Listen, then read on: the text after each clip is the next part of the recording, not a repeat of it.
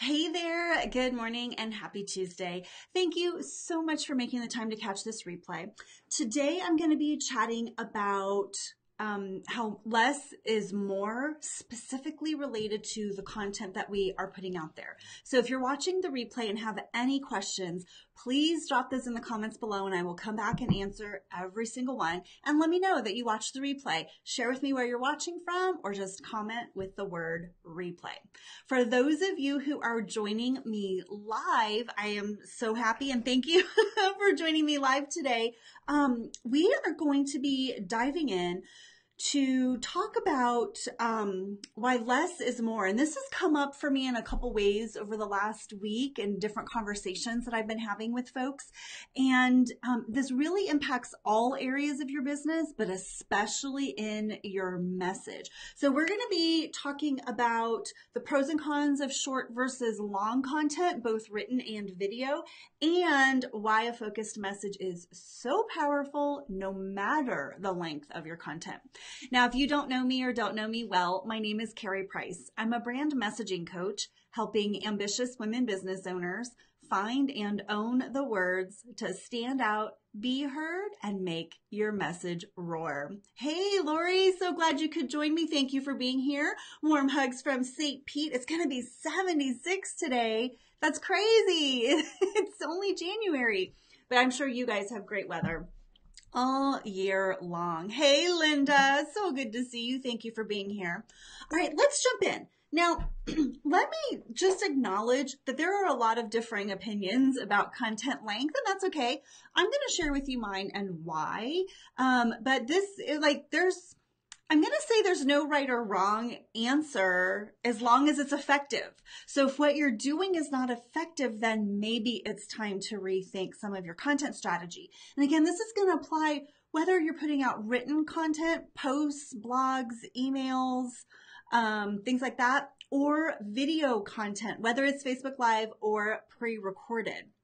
And so one of the first things I want you to think about, and by the way, the reason I'm talking about this today, let me just backtrack a little bit. The reason I'm talking about this today is over the last couple weeks here in the messaging mini classes on Tuesdays, I've been talking a lot about content strategy, especially in light of all the stuff that's happening with the Facebook algorithm changes, right? But it's about that we get really smart and really strategic with the content that we're putting out there. Remember, you guys, that's all marketing. Everything that you put out is a brand touch point that builds your reputation, right? Which is your brand. It's what people think about you. So I want you to be thinking about all the content that you put out there. Let's be smart about it, right? I'm working on getting way more strategic. Last week inside the messaging den, I did a behind the scenes talking about my new content strategy, still in the works, but I, just shared with you guys what I'm working through in my own content. And so I think that this is a good natural follow on to some of those discussions. And I was having a really interesting conversation with my husband around this topic, that he's also in the branding and advertising space. And there were so many good things that I was reminded of in that conversation. So I thought, yeah, let's jump in and talk about that today. Hey, Rhonda. Hey, Tracy. Thank you so much for joining me live today. Okay. When you are looking at the content that you're putting out there, whether you just put out written content or you put out video content or both, whether it is short or long or both, there are a couple things to consider. And again, there's differing opinions on this, and I'm sharing with you mine today. But one of the things to think about is how you personally like to consume information. Are you a person that likes to read and maybe you write better? Or are you a person that likes to consume video, or you're more comfortable on video? So you look first kind of at the perspective of how do you like to consume information and how do you like to create content? So for example, I will still be a proponent that everyone should learn to get more comfortable on video, especially with Facebook Live, because it's such a great way for people to get to know you, like you, trust you faster. Okay. Somebody can watch a video and they're not only hearing your great content, but they're seeing your personality, seeing what it might be like to work with you. So video is still, I'm still always going to be a proponent of video. Just so you guys know, I wasn't always comfortable on video. So that, For me to say that actually says a lot. But if you are more comfortable writing, like you like the process of writing and being able to edit it and massage it and fine tune it, you want to make sure that as part of your strategy, you have written content. Doesn't mean don't do video. It just means, you might do more blog posts instead of videos, for example. You might do a shorter video leading to a longer blog post. But the more important than how you like to consume information or even how you like to create it is what's your ideal client like? Like, how do they want to consume information? And this is a tough one for me, because we've got to be able to feel good about what we're putting out there. And I do believe you should put a variety of content out there in a variety of different ways to appeal to different people. But as you really laser in on who your dreamiest client is and what they're looking for, what is it that they want to be able to see in your marketing content to know that you are the person that they want to work with? You've got to keep that in mind. Okay. So for example, I have some clients who probably hate video and don't ever watch me on video, or maybe they don't consume a lot of video. They want to see things written. And to be honest, I probably don't do a very good job of that yet. That's part of my new strategy. There's probably people who do love just watching videos. They don't want to have to read, especially a long thing. Like, just tell me what I need to know and communicate that to me in video, right? So I think that just like learning styles, some people learn better by hearing it. Some people need to see it. Some people need to write it or read it, right? Like, there's going to be different learning styles. You want to keep that in mind as you are creating content. But let's talk about the pros and cons of short versus long. At the highest level, like if you were to ask me short versus long, which one? Hands down, I would always say short. That shorter content wins. Now, there are exceptions to that, but let's talk a little bit about that. And this is going to apply both to written content and to videos, but let's be honest, people are busy. And when we're all inundated, right, with information, just the Facebook feed alone, let alone your email inbox. I don't know about you, but man, I have completely neglected my email inbox. And like last night, I was trying to get caught up and I had emails from a few days ago that I hadn't replied back to people on because we just get so much stuff, right? So people need to know it's going to be worth their time to consume your information. And so if you can make it short, impactful, to the point, and get your message across in a really powerful way, in a way that's going to stand out for them, short will win. Same thing with videos. Now, Facebook Live videos are maybe a little bit different than pre-recorded videos, and I'm taking a different approach for both of those. Like, I'm going to have pre-recorded videos that are going to be like on my YouTube channel and in a blog and things like that. Those will be 3 to 5 minutes, like on one topic, talk about one thing so that people can come and consume targeted information, right? Facebook Lives tend to be a little bit longer. Now, Facebook encourages that. The longer that you go live, the more likely they are to let your live be seen by people, and show people who follow your page, or as people interact with you, like there's more of an opportunity for people to jump on with you live. But I still think there's a time limit. Now, some people would say, if the content's great, I'm going to watch no matter how long it is. And that's probably true. There are people that I follow that, or like there's been really beefy, juicy Facebook Lives that have been packed with information and it's kept me hooked the whole time. Here's the thing though, when I'm catching a replay, my reaction to a long video is different than when I do catch it live. Hey, Jennifer, so good to see you. When I catch a live video, like the person's got to keep me engaged and entertained the whole time. And if they do, I tend to stick around and you sort of lose track of the time a little bit. When I go to watch a replay and I start it and I see how long it is, I'm going to be honest. Sometimes I'm like, that's too long. I don't have that much time right now. Unless it's somebody that I'm already following and they hook me in the beginning. So we're going to talk about that a little bit today too. Hey, Victoria, thank you so much for joining me. So good to see you. So for the most part, I'm a fan of short content. It's how I like to consume information. And I value the time of you as a watcher or you as a reader if you read my written stuff. There are a few long emails that sometimes, like as part of a launch sequence or, promoting a program, sometimes it's longer. And they do it because it's a formula that people say works, and I'm, testing that out. But honestly, like if it's too long, it makes me uncomfortable. So I'm always looking for opportunities to shorten it. Yeah, Jennifer, you're the same way. We're all so busy. It's got to be good, right? So here's some things to be thinking about, because we might have like a lot of great content. I'll be honest, this morning, I even sat down. Here's some little notes. I have my notes written on screen, but this morning while I was journaling, I had these other thoughts. I'm like, oh, I'm going to add those to my Facebook Live today. Nope. You know why?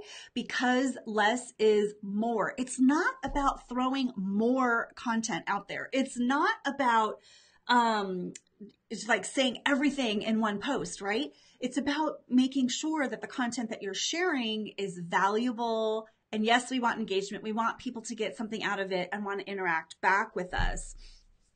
Tanya has a good point. She says, I'll follow you live anytime I'm online, but I'd love to have a written recap of what I've missed if I join later. Yeah, I'm kind of the same way too. Like when I join people live, I'm like invested in the live, and you get to interact, and that's like the cool thing about it being live. But on a replay, sometimes you want to know, like, okay, here's where the good bits are to jump ahead, or a recap. So yeah, I'm going to start doing a little bit more of that, Tanya, maybe less around my lives, but definitely more around video, pre-recorded video content. I'm going to have like a video version and a written out version. And I'm going to start to see what people like. But here's the thing, when you're putting content out there, what can you do if you have like a ton of things to say? One of the best tips I heard from somebody is, like a lot of people, they'll write a post or do a live. It's like my top 10 favorite whatevers, right? And they share all 10 in one piece of content. That could be overwhelming for people. It could be too much. And that is an opportunity to have 10 distinct pieces of content, whether that's 10 videos, 10 posts, whatever. Now you might summarize all of that in a blog. So blog posts are one of those places where people normally do expect or are okay with it being a little bit longer. Like they want to go and get the meat beefier part, right? They want to dive in and get more details. So if you want to write long form content, that's like that one great piece of content every week.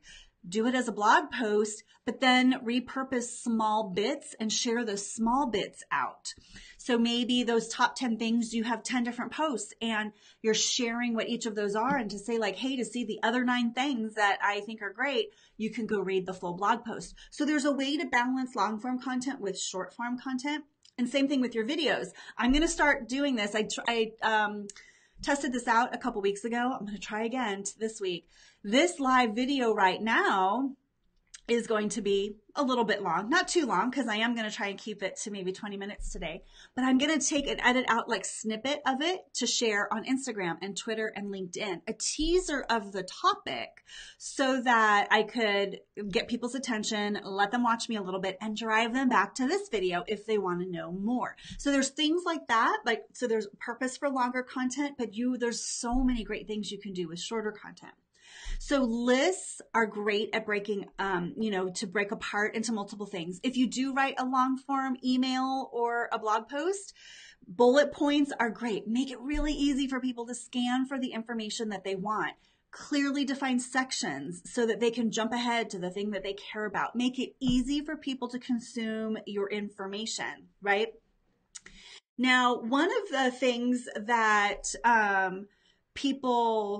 Oh, Jennifer says that's a great idea. Awesome. Tanya says you understand me. Yeah, we are all trying to consume a ton of information, right? So one of the ways that I am starting to think about my own content is everyone talks about a funnel, right? And a funnel, it starts wide. You can't see me. My funnel starts wide, like, right, of all the people, and like smaller groups of people, you funnel them down closer and closer to you to learn more about you and what you offer, and less people make it all the way through the funnel. If you imagine the top of the funnel being wide, here's my theory and kind of like what I like to do. At the outer edges of the funnel, when people are first encountering me, I want that to be short. The closer you get to me, it might get more beefier and longer and more detailed, right? But if you're first encountering me in a post, a social media post, or you're coming to check out my Instagram profile, whatever. Those things are probably shorter, like just to get to know me, kind of like dating, right? Like maybe you just have a couple conversations with somebody, you meet them, and like over time, then maybe you go out on a date. The whole same thing applies in your business, right? Like you got to just let people get to know you and know that they maybe want to go on a date with you, right? Before you go away for the weekend, before you propose, before you get married, right? So I like to think of the outer edges of my content to be shorter. What are the things that I can get people's attention really fast and get them to want to know more about me, to come find the next place? Maybe it's a Facebook Live with me on my business page. Then maybe it's to come join a masterclass, which is an hour. Then maybe, you get some of my emails and those start short and maybe they get a little bit longer. I'm reworking my whole email sequence too. So it's kind of like give you a little bit of information. And then if you want more, then I'll give you more. But I still want to break it down and make it consumable, right?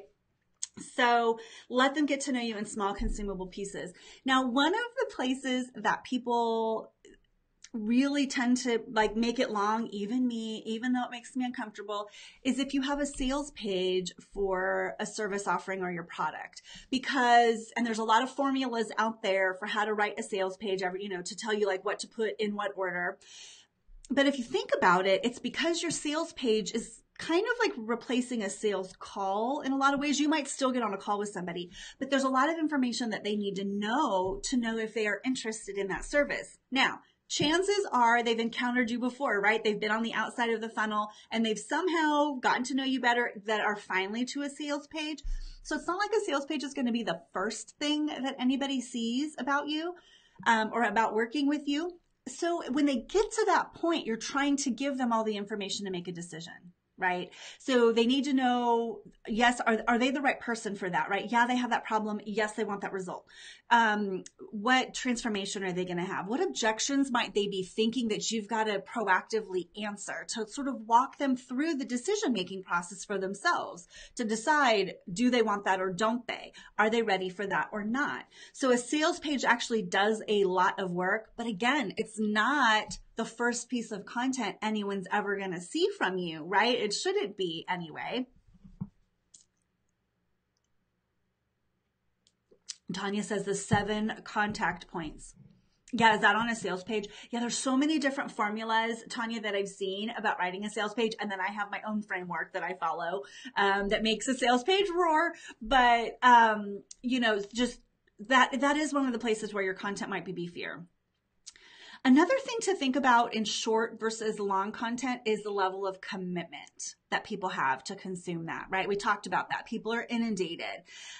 You want to give them a low commitment of their time to consume your information, especially in the beginning. So, okay, you know what? If it's a topic that sounds interesting, I'll invest 3 to 5 minutes in watching your Facebook Live or your pre-recorded video. And then, okay, you know what? That's interesting. Now maybe I'll follow you. I want to hear more from you, but give them that low commitment entry point.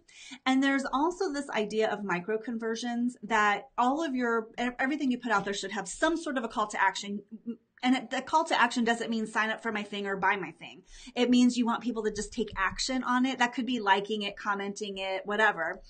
The more people engage with you guys, this is why Facebook's all about engagement. The more you put out content that's actually engaging, that people do want to comment on it. They want to like it, love it, whatever. They want to share it because it's valuable. These are actually micro conversions. That means people are getting used to interacting with you. They're getting used to take action because of something you're putting out there. So that ultimately, when they do get to the point to sign up for your freebie, book a call with you, or invest in working with you, they're in that habit of like, I like your stuff, I interact. I like your stuff, I interact. Oh, she's offering this thing. Okay, I'm going to interact with that, right? So it's also like levels of commitment and micro conversions.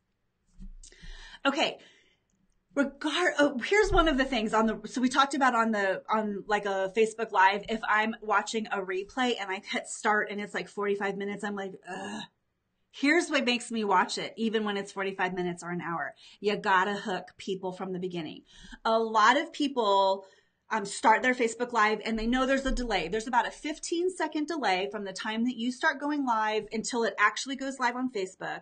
And then, people aren't like sitting there waiting, right? So there's probably a 15 to 30-second delay. I used to do the same thing. I used to make this mistake. I'm like, hey, I'm just going to hang out for a little bit, see who wants to join me live. And you just like chat, like just to fill space, and maybe you wait a minute. I used to do that, and I used to put in the description, you could skip to minute 2:38, 2 minutes, 38 seconds for it to start. But like, that doesn't keep you hooked to staying on, right? You need to start out of the gate in those first 15 seconds talking to the people on the replay. You've got to hook them and get them to want to stay on. You've got to tell them what you're going to be talking about, so that they're invested in staying, even if it's the replay. Same thing with your written posts, even if it's longer. I'm going to talk about like the super long Facebook post in a second, but you've got to hook people. And there's an art to this. It's a good headline or that good lead in, both in written or in video form. Just like your impactful introduction, you guys hear me talk about creating your impactful introduction, right? You have 7 to 15 seconds to get people's attention and keep it before they have decided they're going to move on. That applies to your content too. So you've got to hook them right at the beginning so that they know, why am I going to invest time in reading or watching? And then get to the good stuff. Okay. I know on a Facebook Live, I like to greet people too as they're joining the live, but don't get so distracted by that a replay person, somebody who's catching you later is like, could you just get to the point already? Right? Like, get to the meat, give them something really valuable so that they'll stick around. Yeah, I love that Facebook Lives let us have interactive conversation, but just make sure you don't get so sidetracked by that your content's not staying on topic, right? Regardless of the length. Oh, I'm sorry. One more thing. I said I was going to talk about the long form post, and I forgot to grab my sticky note. It's in my office in the other room. I actually tested. You know how when you are reading a written Facebook post and you get the read more, it shows you the first couple sentences and then you read more and expands the post. And you know how sometimes when you do that, it opens in an entirely new tab, like it does. This is on the desktop. It doesn't do this on mobile, of course, but on your desktop, it's so big, it won't open it in the feed. It opens in a new browser tab. The number of characters that it takes that triggers that, and I wish I would have grabbed it. I think it's 2,938 characters. That's what spawns it open into a new tab. That's a lot of content in a written post. So I will tell you this, there are very few, and even people that I admire and follow, very few posts, even if I'm interested in that headline, when I click the show more, if it pops open a new tab, I close it before it even finishes loading. I don't have time to read 3,000 characters in a social media post, right? If I wanted that level of information or content, I probably would expect to give me the teaser and then I could go read the full article elsewhere. Again, differing schools of thoughts on this. Some people will post, they'll share it in their email. They'll put it on their blog, the same content on the post, because people might not want to jump around. For me personally, if it's got to open a whole new tab in my browser, that's just too long for me to consume on social media. So think about the platform where you're putting it. For example, Instagram only allows videos up to 60 seconds, up to 1 minute. There's a limit. Facebook, you can talk all day on your videos, right? They don't care. Instagram has a limit. So think about what platform that you're on to make that message, to make your content apply to that medium, right? No matter how short or long it is, it's all going to come down to your message, you guys. You could have a really short post. If you follow a framework, I have a 4-part framework for how to write anything that I share with my clients. If you even follow the framework and it's short and sweet, but the message isn't relatable, one of a kind, actionable, reliable, if it doesn't do those things, it's not going to work. If you have a long post that you think has a lot of beefy, juicy information in it and it doesn't roar, it's still not necessarily going to be valuable, right? If it doesn't speak directly to your ideal clients, if it doesn't establish you as an expert, if it doesn't help people reliably recognize you, know, like, and trust you, then it doesn't matter if it's short or long. Really, the conversation is moot. If you do not have a strong message to communicate in any of those marketing platforms, right? Marketing techniques, brand touch points, you've got to have a strong message behind it, because that strong message is what's going to get their attention and keep it. It's knowing how to speak directly to your ideal client about things that they care about. And it helps them want to know more about you, to go find that other information. Every post you put out there does not have to be the be all end all of everything that you believe. You have to share valuable information and get your people to want to know more. So that's the key things that I wanted to share with you today. If you want to see how one of your recent posts or videos might be relating and see if it roars, come inside my group, The Messaging Den, and share it. Share your video. If it's on your business page, you can just share it directly in. If it's in a group, it's private. You won't be able to share it because we won't be able to see it unless we're also members of your group. But if you want to share a video, or you want to share pick your most recent post, written post or a blog post or anything that you've put out there, drop it in the Messaging Den and I'll give you my first impression of it and any feedback on what might make it roar just a little bit better. So you can find the Messaging Den by searching for it right here on Facebook, or go to themessagingden.com. You'll also get additional support from me all throughout the week. But if you want to just get some immediate feedback on your content, short or long, I'll be honest, I'm a fan of shorter content. So if it's longer, I'll let you know if it was interesting enough for me to continue reading or watching, because if it's not, I won't, and I'll stop and tell you why. All right. In the meantime, just be really strategic about the content that you're putting out there, wherever you're putting out there. But make sure that what you do doesn't sound like anybody else, does not make you blend in, but instead makes your message roar. Have a great day, and I'll see you guys next week. Bye.